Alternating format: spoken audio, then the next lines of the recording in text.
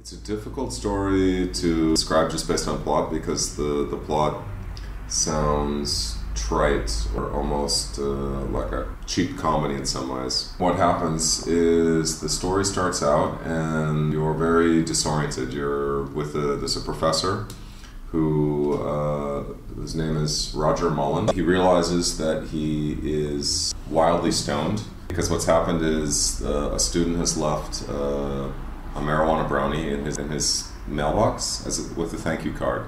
But he was so hungry, he basically just went, ate this kind of baked item, and then read the thank you card, which indicated that it was a very strong brownie, and he should eat it on like the woods on some sunny day and so on, and have a nice trip. But by the time he hits the class, things are really spiraling already kind of out of control. There's another character whose name is actually Puck, kind of takes over the class, and things progress further and further.